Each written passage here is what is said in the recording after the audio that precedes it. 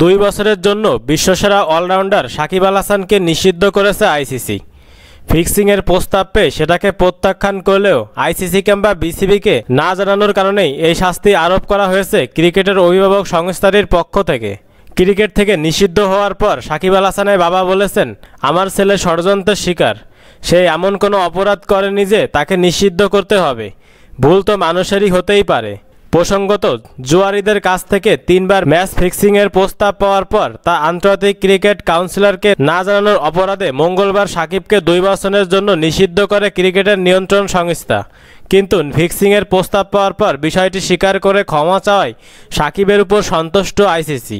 নিষেধাজ্ঞা থাকা অবস্থায় আইসিসির বিভিন্ন কর্মসূচিতে অংশ নেওয়ার সত্ত্বে সাকিবের শাস্তি 1 বছর কমিয়ে দিয়েছে আইসিসি।